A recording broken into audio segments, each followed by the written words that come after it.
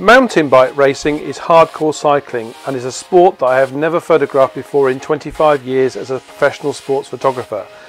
So I travelled to Dalbeattie in Dumfries and Galloway for round 4 of the Scottish Cross Country Mountain Bike Racing Series. The competitors set off in groups depending on what class they are competing in, and there is a wide range of ages from under 10 to veteran.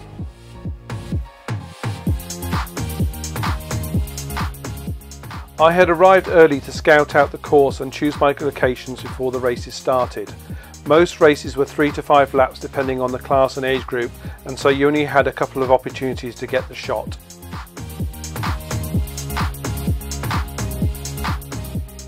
This is the first sport I have shot in this series of features where I didn't need the 100-400 Fujifilm, as I was standing right next to the course. I used the 5140 f2.8, occasionally fitting the 1.4 converter when needed, which wasn't very often.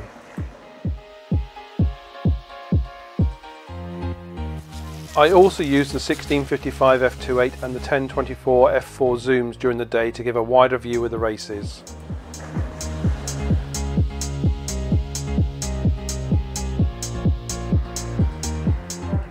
The lighting on parts of the course was very tricky, with the trees providing dark areas with bright backgrounds, which could fool the camera into underexposing the image.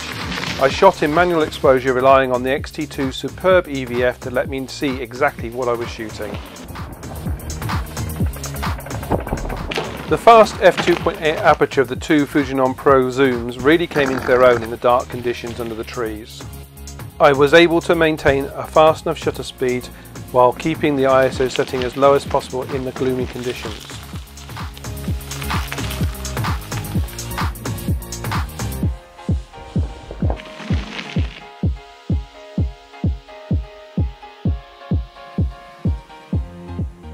Mountain bike racing is exciting, but the competitors don't move at high speed. By choosing a slow shutter speed of around a 60th of a second, some sense of movement is injected into the final image.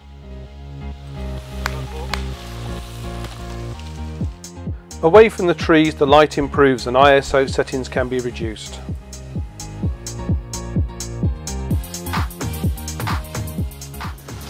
Don't forget to vary the level at which you shoot. Getting down low can dramatically change an image.